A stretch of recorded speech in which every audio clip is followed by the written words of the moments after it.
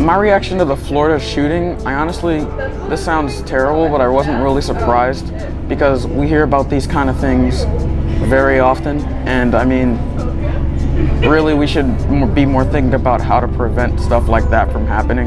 That's what I thought, but it was just another shooting. It happens almost every month. From the outpour of responses and different reactions on social media from the shooting in the first place, the most reactions I've seen are people commenting on just anything really and saying that it was a horrible thing to do, this shouldn't have happened, and I guess why he had the gun in the first place. Because it's horrible.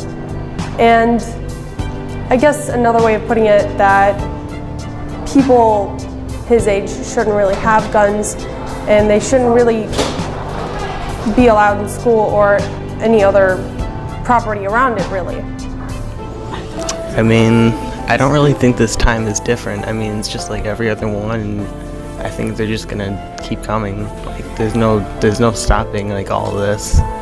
It's just gonna do one bad thing after another.